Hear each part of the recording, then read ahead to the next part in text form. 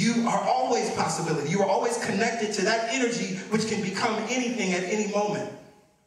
So you are formless just like source. We recognize that source, God, is energy. It's not a man, it's not a person, place, or thing. It's not a building, it's not a temple, it's not a house. It's formless. Like Play-Doh, it can become anything. You can form it into anything.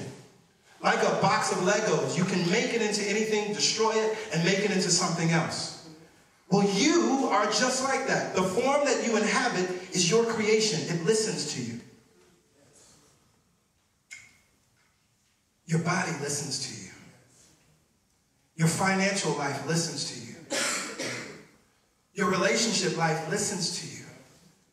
Your family life listens to you. Because the form that you inhabit is your creation. I was talking to Pastor Yolanda, I think it was last Sunday we were talking about this, and it was coming to me so clearly, the idea that if we want to change our bodies in any way, right? If we want to release weight, if we want to just get six-pack abs, if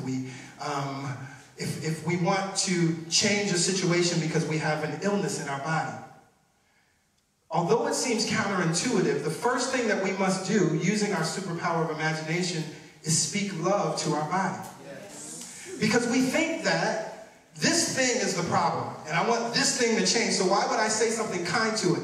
But this thing is your creation. It's the Play-Doh. It's the stuff that can be moved and shaped in any way you want. So when you understand that the form that you inhabit is your creation, it listens to you. The first thing you must do if you want to change in your physical form is love on it.